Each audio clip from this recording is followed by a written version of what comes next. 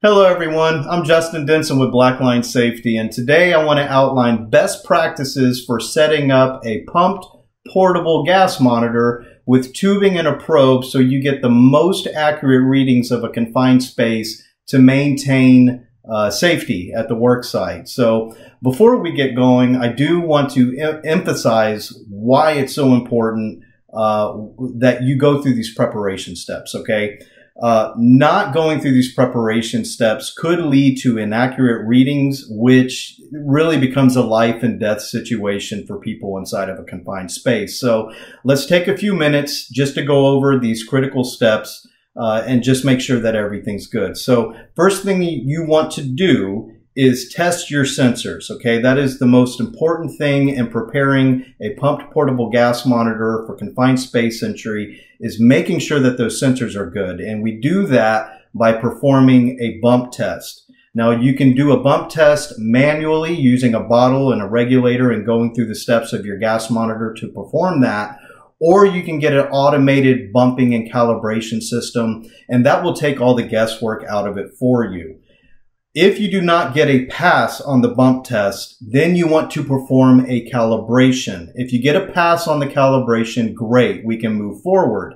If you get a fail on that calibration, you have to replace those sensors before we can move forward. It's absolutely critical that any sensors that fail a calibration, that they be replaced immediately, okay? So once we've made sure that our sensors are working good, now we can move on to an overall inspection of our portable pumped gas monitor with probe and tubing. So check your pump itself on the unit, okay? A lot of them will have its own particulate filter that you can replace if it's dirty. If it is dirty, replace it. Then check your fittings, make sure that those are free of any kind of debris or anything, and that the threads are good or that your snap lock function is working well. Then you want to look at your tubing and make sure that that tubing is clear, make sure that it's clean, okay? Same with your probe, or if you have a filter on the end of the tubing, that also needs to be clean, okay? Clean is key. Clean is key to accurate gas readings and maintaining a safe confined space working environment, okay? If you find any dirty tubing, get it replaced. Any dirty filters, get rid of them, get new ones immediately.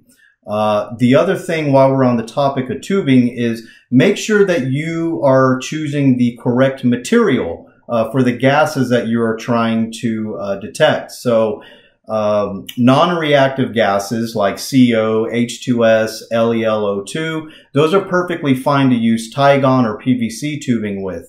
When you are testing for reactive gases such as chlorine, ammonia, certain VOCs, it's best to use Teflon tubing for those, okay? So Tygon tubing for non-reactive gases and Teflon tubing for your reactive gases, okay? Finally, if your gas detector does have a pump test feature, make sure you run it with the equipment all hooked up to it, your tubing and your probes and your filters and all that. Make sure all that's hooked up before you start the pump test. That way that pump test can check the integrity of the entire sampling line, okay? If the pump test fails, just start troubleshooting systematically to identify and address any concerns. Once you've verified that the condition of the sensors, the pump, the probe, the tubing, once you've verified that all that is good, it's clean, the sensors are working, now you're ready to begin remote sampling. I hope you found this helpful, and I will see you all again very soon with another essential for safety maintenance. Thanks all.